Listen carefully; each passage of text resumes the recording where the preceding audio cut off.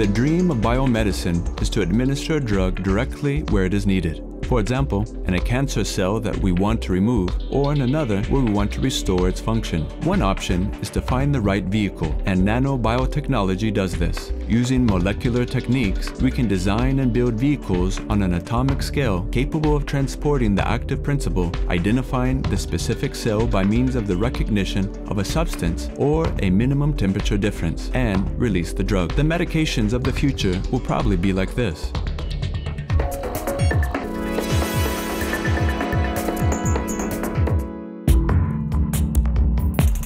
Per entendre el que és la nanobiotecnologia, podem considerar la pel·lícula El viatge al·lucinant, on unes persones eren introduïdes en un submarí i aquest submarí el reduïen milions de vegades per introduir-lo dintre el cos humà. Inevitablement iniciava llavors un viatge al·lucinant dins el nostre propi cos.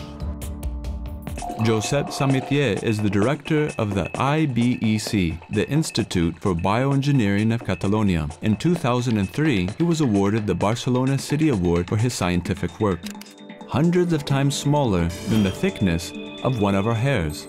So tiny are the biochemical devices designed by nanobiotechnology. Applied to medicine, these particles created in the lab could revolutionize diagnostics therapies and disease treatments. Like a submarine navigating on the seafloor and entering into combat where there is danger, thus would operate these devices that act as vehicles within our body. La nanobiotecnologia el que ens permet és poder arribar amb partícules molt diminutes directament a les cèl·lules on hi ha el problema i llavors alliberar el fàrmac d'una forma molt precisa o, inclús moltes vegades, conèixer on tenim el problema abans que se'n desenvolupin els símptomes i es desenvolupi la pròpia malaltia. But how do they work? They act like a sensor.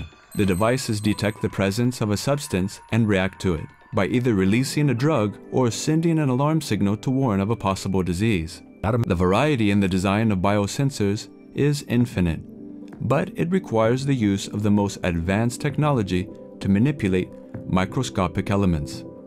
Treballar en sistemes tan petits és molt complicat. Per tant, la sort que tenim avui en dia és que tenim eines que ens permeten augmentar i visualitzar aquestes nanopartícules i a la vegada també manipular-les per construir dispositius que siguin útils de cara a l'aplicació mèdica. Many of the principles of nanobiotechnology are still being researched, but scientists believe that the use of these tiny submarines may be applied in the coming years, and we will see considerable advances in the diagnosis and therapy of certain diseases. A Catalunya, en aquests moments, som capdavanters amb les aplicacions de la nanobiotecnologia en sistemes de diagnòstic o en regeneració de teixits.